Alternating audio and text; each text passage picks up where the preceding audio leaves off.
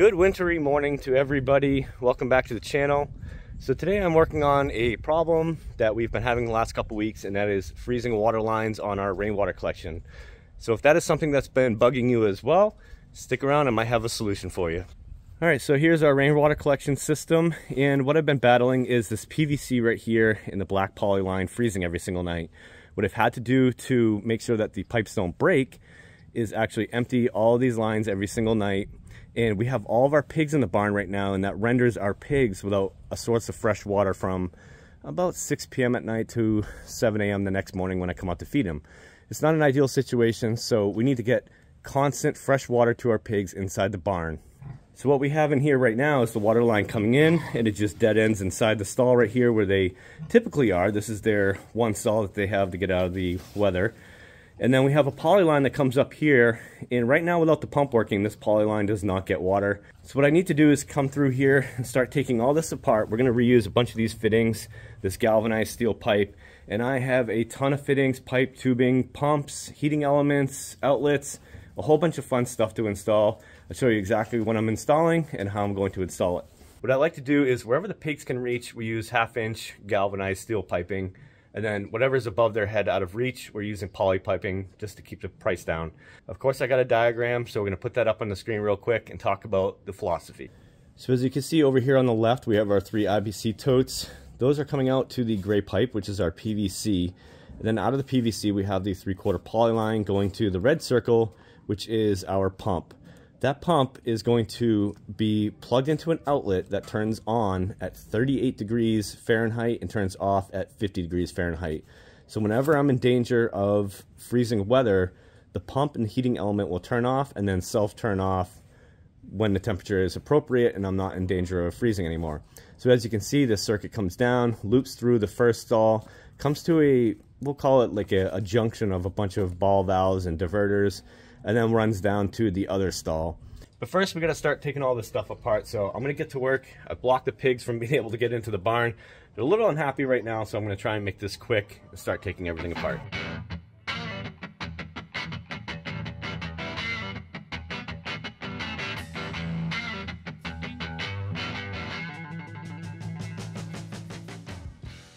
All right, so we got our first connections to make here. So I have the 2 18-inch pipes that I took off the wall right here. So again, these are 18-inch, 1/2-inch galvanized pipes, so 1/2-inch MPT on each end. I've gone ahead and replaced the Teflon tape. I've cleaned up all the fittings that we took off.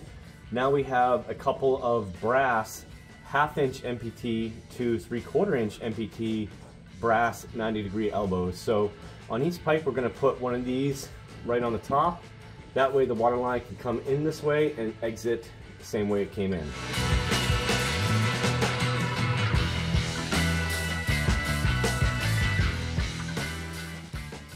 All right, so on the incoming pipe, what I have right here, this is what they call like a 3-way elbow. Again, this is 1/2-inch MPT.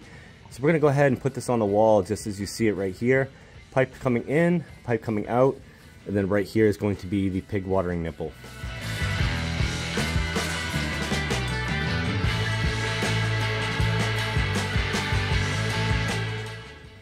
Three-quarter-inch male MPT to 3/4-inch polyline. What? Where you working?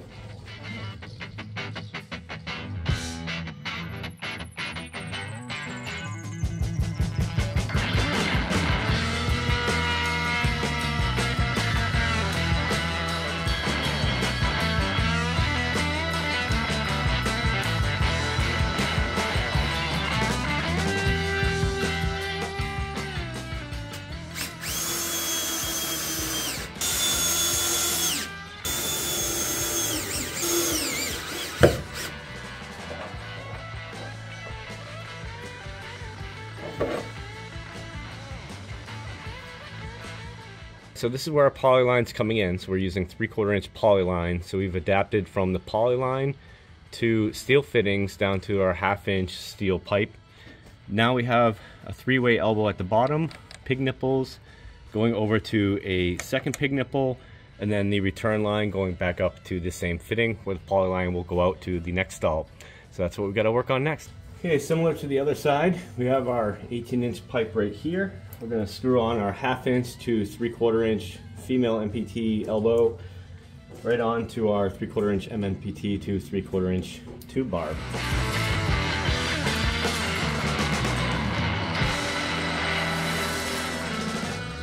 We have a lot of things to put in right now, and I promise this will all make sense when I'm done. So we'll give a little bit of a review once I get everything put on. So I'm gonna go ahead and put some more Teflon tape on the pipe right here.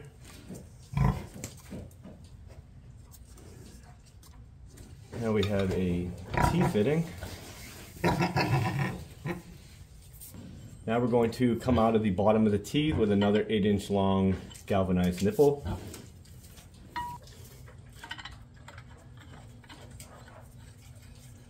Dark, tearing apart the barn.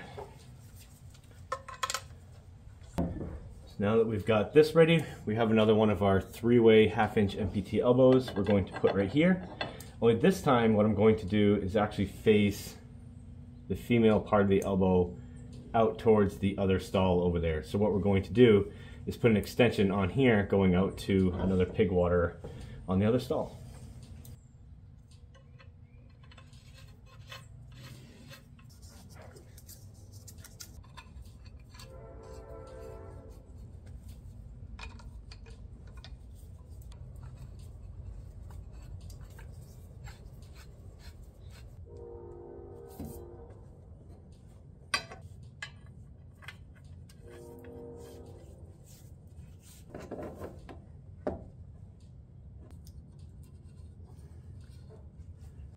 All right, so here's what we have. We have water coming in right here, coming from the Polyline, comes down to the first nipple, as I discussed before, to a second nipple going out to the other stall.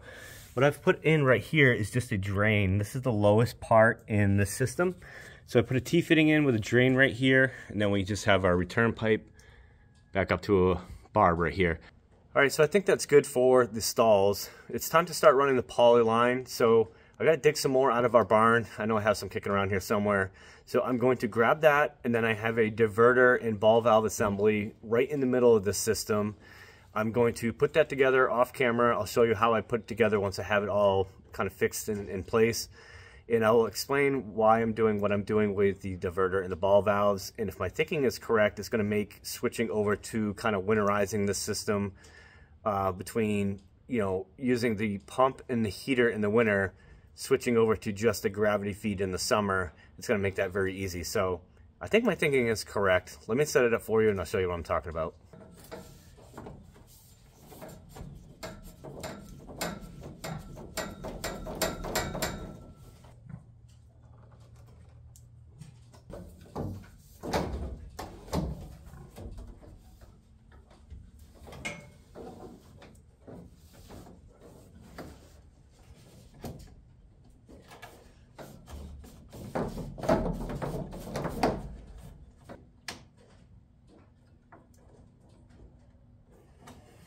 All right, so I'm working on the poly tubing, and I'm going to take a minute and explain what this assembly is right here. So this is a 3-way diverter valve right here. So as you can see, it's basically like a T-fitting. It's got one branch coming out here and one branch coming out over here. This line right here is pressured water from the pump or from the rainwater collection system. It is coming in here, and right now, as you can see from the red arrows, the water is bypassing this T-fitting right here and going straight down this loop. So this line right here goes down to the 2 pig nipples down there, comes back out, and then comes over here to this ball valve. Ball valve is open, thus returning this water right here to the rainwater tanks. In the wintertime, or if I have a pig over here in this stall, or this one that I'm in right here, and I need those nipple waters working, this is the orientation that the diverter valve would be in. If nobody is in these 2 stalls, or I just want a short closed loop system, what I can do is simply flip this over. Now the water comes in, hits this diverter valve, goes up. We shut this off, can't go any further, comes back this way. So now I'm only heating and recirculating half of this system. This ball valve right here is actually redundant. I don't need that. Once the diverter is closed, I don't need the ball valve. So I got to thinking about it after I put it in, said, you know, I really don't need this, but I didn't want to tear everything apart. So you don't really need that ball valve. Now what I got to do, now that that is in, is I got to finish connecting up this poly tubing. So that's going to go by really quick. I'm going to hook that up real quick. Then we're going to get the pump installed, and I'm going to show you how I'm going to keep the water from freezing.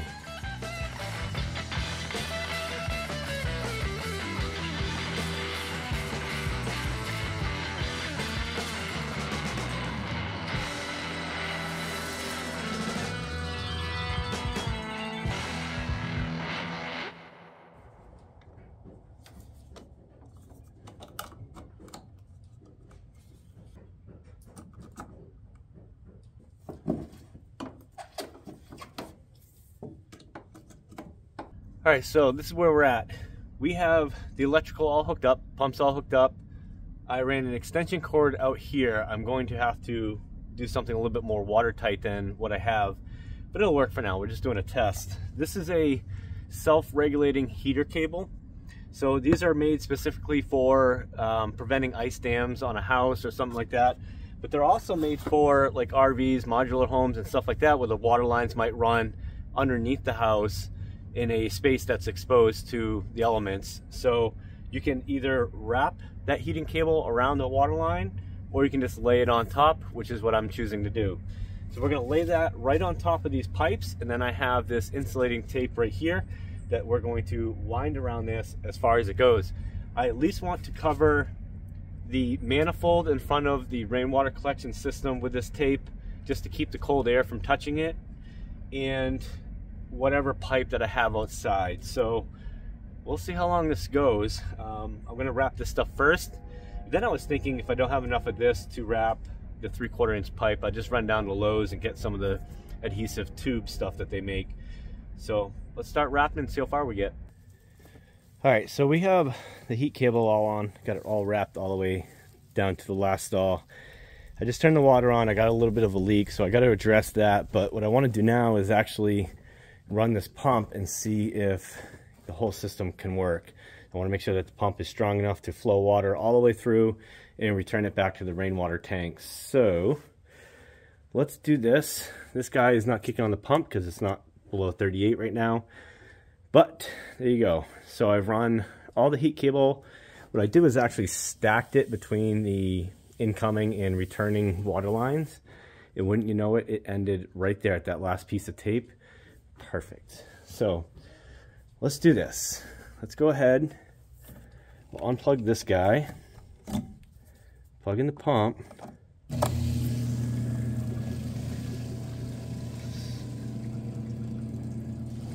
So far, so good. Definitely air going through. Don't see any leaks yet. Let's go ahead and turn our diverter to let water in all the way down there.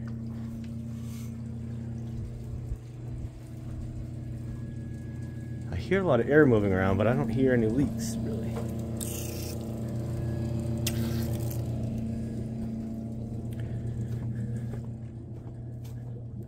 So, if the system is working, there should be water coming out right here.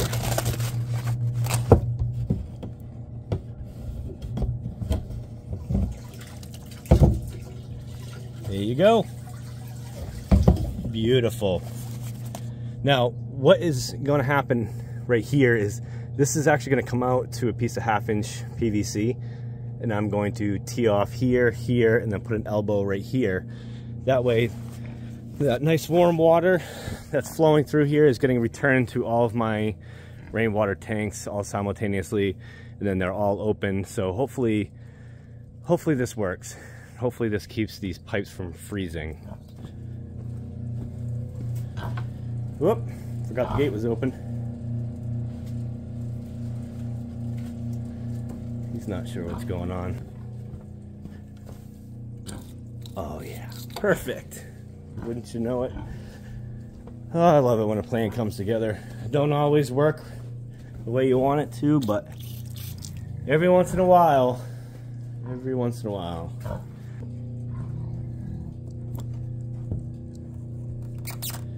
Don't see any leaks happening over here. I've been running the system for a couple minutes, and it looks like I got a slow leak here. We got one right here, and I got one right there. Possibly one. You got water dripping down underneath here. Definitely have one right here. But as for the rest of the connections over at the diverter valve and over here, everything looks good. So I'm gonna shut the pump off, shut everything off. I'll come back and work on these leaks off camera. Well, I just wanted to give an update. It is the next morning. It's 28 degrees, about 7 a.m. And sometimes when you do experiments like this, they don't always work out, but I'm very happy to report that this one is working out flawlessly. So you can see that the outlet kicked on because it's below 38. The heater cable right here is very nice and warm, so it's keeping the Polyline and the PVC outside from freezing. Pump is turned on and the pigs have water. So with no effort from me this morning, pigs have fresh water all day long. Should get above freezing or above 38 degrees today once the sun comes out, so I'm gonna come up later on my lunch, check on this, make sure that this shuts off properly. I suspect that it will, but there it is, a little bit of an update. Everything's working well.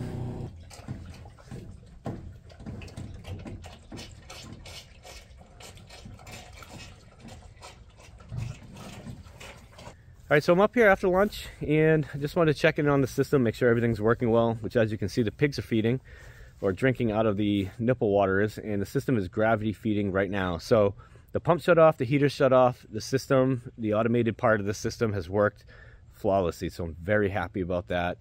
I do have some more plumbing to do.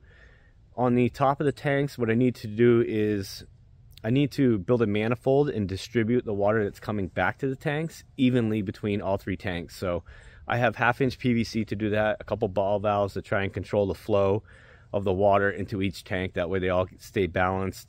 I did come through and fix all the leaks that we had. It took me a couple hours. I used a lot of Teflon tape. I continue to struggle with the cheaper brass or stainless or cast fittings that I get off of Amazon. So I end up using a lot of Teflon tape. I might use some of the Loctite thread sealant or something like that if I can find some that is, you know, food safe. I guess what I'm saying is I would try and stay plastic to plastic for the fittings as much as possible and try to avoid as much as you can putting plastic fittings into metal pipes. That's my recommendation anyways. But the system's working fine. I'll keep you guys updated. If I have any issues or anything like that, I'll be sure to let you know. Full transparency as I always do. But that's going to be a wrap on today's video. I'm really happy we've got the system set up and it's working. If you like the video, hit the like button. It does help us out a lot. We do have one more project for the rainwater collection system coming up, hopefully this spring. If you want to see that, hit the subscribe button because you're not going to want to miss it. That's going to involve a water heater and a bunch more tanks and plumbing. So stick around for that. It's going to be a lot of fun. Hope you have a great day.